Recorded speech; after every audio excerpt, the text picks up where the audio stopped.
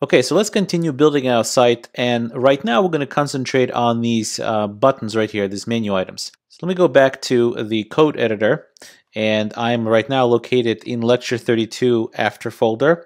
I'm looking at index.html, and I'm going to go ahead and scroll down to right below where our navbar header, this one right here. So let's let Sublime Text help me out here and show me where that ends. Right here is where it ends. I actually can remove this line and just put it right here. So I need to put it right below where the navbar header ends, because that's now not part of the navbar header that's going to show up when the main menu collapses and kind of disappears and only is accessible through this toggle button. Okay, so I'm going to go ahead and paste some code that I pre-baked, and let's go over the code. Okay, so the first thing you see is this is the div that contains all of our menus, all of our navigation buttons. And you see the ID that I gave this div is collapsible nav. Well, you've seen this before. There it is, collapsible nav. And the way we specify or do a selector API type of ID is we put a pound sign in front of it. So very much the same as CSS. So here we're saying I want to select pound sign collapsible nav, which means ID that's collapsible nav. Well, the ID collapsible nav is right here. And the collapse.js, the plugin from Bootstrap, will use this information right here to know where to target its collapsing kind of behavior and functionality. And it will know to target it right here. There's a couple of required classes that I need to put in here. One is collapse, another one is navbar collapse. And again, if you look at the Bootstrap documentation, this is what they tell you to put on the collapsible menu. Okay, so that's our container div. It's going to contain all of our menu items. Next, the way we're going to display the menu items, which is very common practice to do, is to create an unordered list. And we're going to give this unordered list an ID called navlist, and we're going to target that later for styling. And we're going to give it a few classes. One is nav, navbar nav, and navbar right. Well, nav and navbar nav is basically saying that I am going to be a component of our navigation bar or navigation. And these are the classes that basically turn our unordered list into this nicely done menu right there in the navigation bar. And the last class here is navbar right. Well, that class is very similar to those classes pull right, pull left, except this one is specifically for the navbar. So this is navbar right means I want it still in the navigation bar, but I want it to be pulled to the right. I want it to float all the way to the right. So if I actually look at our design, these navigation menus, they're not sitting next to the name of the restaurant, they're sitting all the way to the right, and actually they're aligned to the right. And the way that's done is through this navbar right class. Okay, so the next task is to start listing these li items. And each li item is going to have an a element, a href element, that is going to point to some page, usually within the website. And not only is it going to point to it, it's going to say things like menu, so that's going to be the actual name of the button, but right next to it is going to have the span with a special couple of classes, glyph icon, cutlery. And what these classes do is they're able to bring in what's called an icon font. And an icon font is basically a vector-based image that is able to behave in the same way that a font would behave. In other words, you could size it, you could colorize it, give it a color, basically use it the same way you use a font, except it's usually some sort of vector-based shape. Well, in this case, glyph icon or glyph icon and glyph icon cutlery will give us kind of a fork and a knife, and that will be our menu. Also notice we're putting a break between the actual icon and the word menu. But we're not just putting a break, we're putting a class on it, and we're saying hidden XS, which means I want this break to go away when the screen size is extra small. And the reason that is if you could take a look, right now, the cutlery is on top and the menu is right on the bottom. Well, the way it's achieved is through that break element.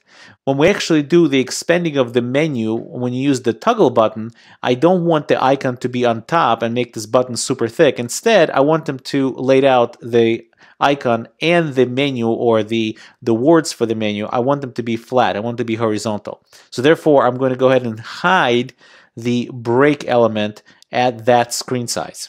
And basically the same code is done for about and awards. And this is just, again, a glyph icon.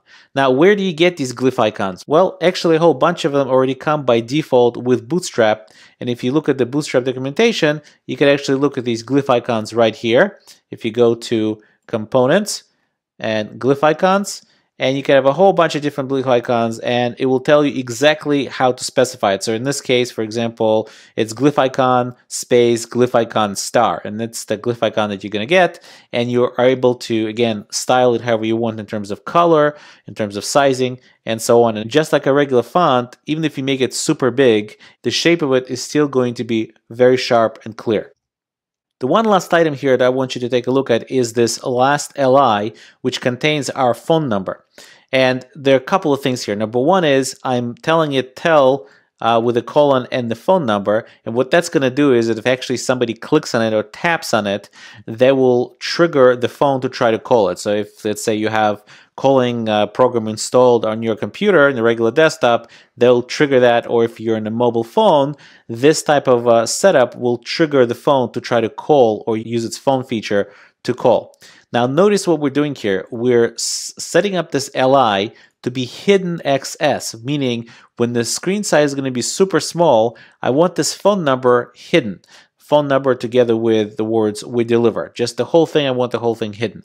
So why would we want to hide this element when the screen is extra small? Well, let me show you. When the size of my browser is mobile, meaning I'm on a mobile phone, I don't want the phone number to show up as part of this menu. I actually want it to show up right across the entire width of the browser, of the mobile browser, and I want to have actually pretty drastically different styling for it. And that is why I want to hide this element altogether when we're at the screen size of extra small. Okay, so time to save the page and make sure that we have our browser sync started. Let's start our browser sync. And let's switch to the browser. We'll go to index.html. And now we see that we have some work to do in terms of styling, but the menu about and awards and we deliver and the phone number are all showing up just nicely. Let's go ahead and add some styling to the navigation. We'll go to our CSS folder and we'll open up the styles.css. And we'll scroll down to the available space here. And I already have some code that I've pre-baked, especially for this.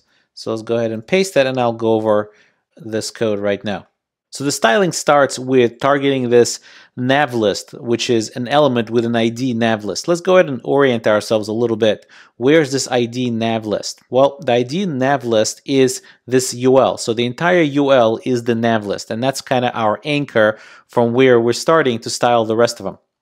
So here all we're doing is just giving the entire menu a bit of a margin on top, so the whole entire menu will just move down. Every link within the menu is going to have a color, which is that maroon color that we basically are using throughout the entire site. That's the color of the napkins of the restaurant. And we're also going to center it. If you remember, the menu, the text at least of those menu items was a little bit shifted. I think it was shifted to the left or to the right. But anyway, we need to make sure it is aligned center. And we also need to let the users know when they move the mouse over the menu that their mouse is in fact over the clickable region. So therefore, we're going to do this nav list a hover, and we're going to give it a little bit of a light, close to white type of a color as a background. And the text of those menu items was a little bit too small, so we're going to increase it at about 1.8 ems. So that's about 80% increase. So it'll stand out a little bit more than just a very small text. For the font here, we're going to give it a margin top of 5 pixels, just to move it down a little bit. And the actual phone number will again align to the right, because we want it to go all the way to the right of the edge of the design. And we'll give the bottom padding of 0, so it's actually right there at the bottom, so it's not pushed up in any way. Right next to, or right below the phone number, I should say, we have this "We Deliver" message, and it's going to be in green, just to stand out. And the text align will align it again to the right, similar to the phone number. So the phone number and the words "We Deliver" will align its right edges. And just to align it with the phone number exactly, we'll go ahead and give the padding right for that we deliver message. We'll give it padding right of 15 pixels. Let's go ahead and save that and take a look at what our website looks now. Well, it looks much better. Look at this. Now, when we roll over, we could see that there's a background color that shows up on every one of those things. And so is the show up on the phone number, which I'm actually not so crazy about, but we'll probably fix that later. And we deliver, as you can see, is also aligned very nicely with our phone number. And you may or may not have realized, but since we put all the IDs in the right places, this should now work. Then when we squeeze the browser, and obviously this is still something that is going to need to be fixed, that's way too low at this point. But if we squeeze the browser and get to our collapsible menu state, when we click on this, the menu will show up. And it's a real menu and selectable. And we click on it again, it will go away. And all of that is really done completely out of the box. We really didn't write any code to do this. This is something that Bootstrap already provides. Now, one thing besides, this is obviously needs to be styled a little bit better, but the one thing we do need to style right away is this collapse button. And that's exactly where we're going to pick it up in the part 2 of this lecture.